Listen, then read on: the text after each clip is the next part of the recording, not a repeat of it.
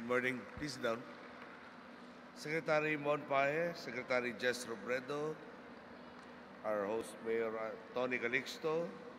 I acknowledge also Mayor Fred Lim and Mayor Bernabe Parañaque, Deputy Director General Rolando Tungpalan, the NEDAM, Dr. Edna Ko of NCPAG, Ms. Jacqueline Badcock, United Nations Resident Coordinator, Sir Vicente Celes Saragosi of the Agencia Española de Cooperación Internacional para el Desarrollo, winners of Ripple's Hope Postcard Making Contest, representatives from the international organizations, local government units, NGOs, business and youth sectors,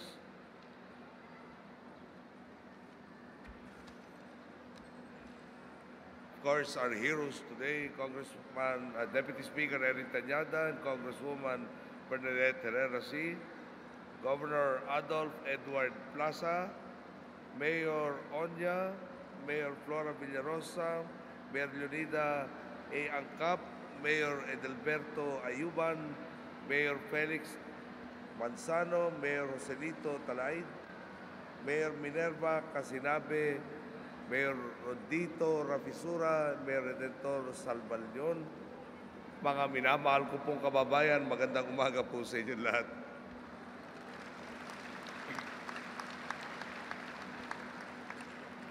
Sama ko na rin po yung ating namamahala na MWSS, si Jerry Esquivel, nandito po. Si Mr. Cabrera na Laguna Lake Development Authority. Ito po yung mga sisisihin natin pag nagkulang sila. Okay. For a country surrounded by water, it is quite ironic for the Philippines to be threatened by water scarcity. About 16 million Filipinos still do not have access to safe, sustainable supplies of water. Needless to say, this lack of water is a threat to national development. The shortfalls in the quantity and quality of infrastructure, including water supply and sanitation facilities, are critical constraints to our economic growth and poverty alleviation measures. Despite fund allocations for water, the number of waterless municipalities outside Metro Manila has increased. Furthermore, throwing of garbage and pouring of sewage into our bodies of water, which pollute our waterways and facilitate the spread of fatal and infectious diseases, remain prevalent, especially in highly urbanized areas. The results: polluted bodies of water, environmental degradation, malnutrition, and sometimes death. In short, despite being an archipelago, we are a nation thirsty for clean, potable water and a nation thirsty for change. Today, as we celebrate World Water Day 2011, we have for the moment quenched this thirst. Through the joint effort, the National Economic and Development Authority, the National Water Resources Board, and the Department of Interior and Local Government, we have inched closer to fulfilling the advocacies of the Millennium Development Goal Achievement Program. As we work to enhance the delivery of water to 36 waterless municipalities in 12 provinces, we did not only increase the projected investments in water supply for waterless communities, we ultimately improve their health and sanitation. These recommendations that have been gathered are important.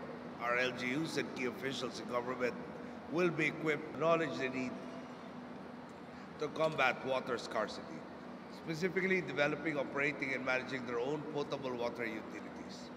In short, despite the many challenges, we are consolidating efforts to reach our common goal of allowing each and every Filipino access to safe and clean drinking water.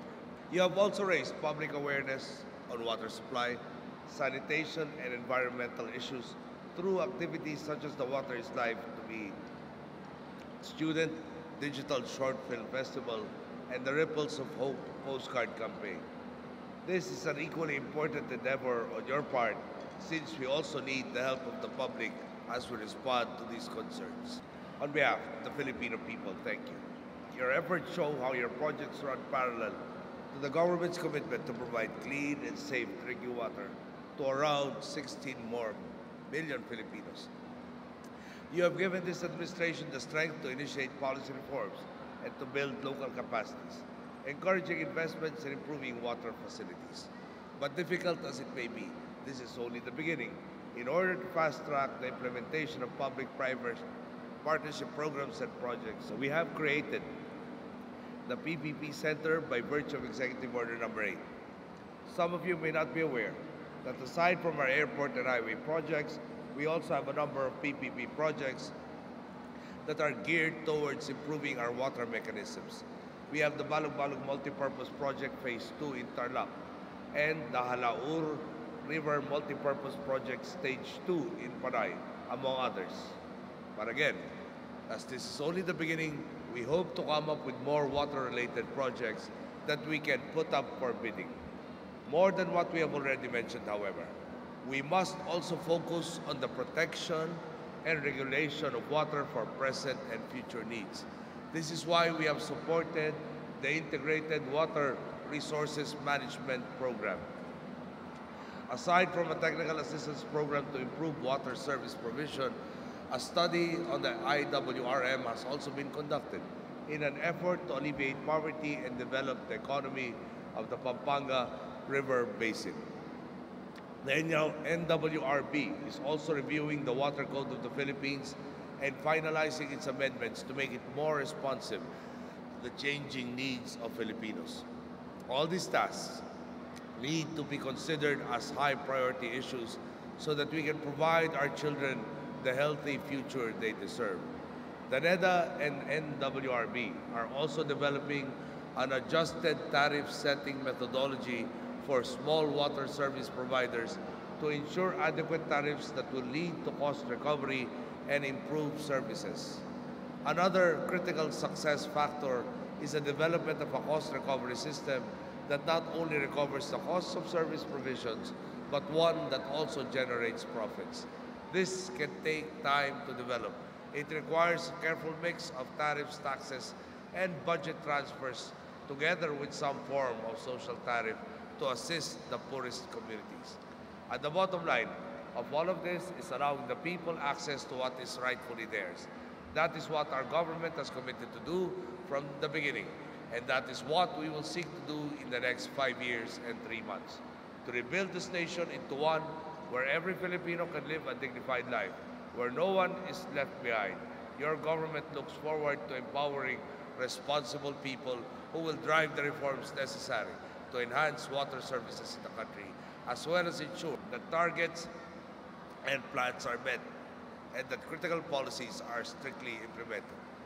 Most importantly, we look forward to a future where every Filipino society possesses not only water but healthcare, education, jobs, and livelihood opportunities is provided for. I am grateful to our citizens for being part of the solution and for giving their support to government programs to bring about this future that we all deserve. Thank you and good day. Thank you very much, President Aquino, for your heartfelt response.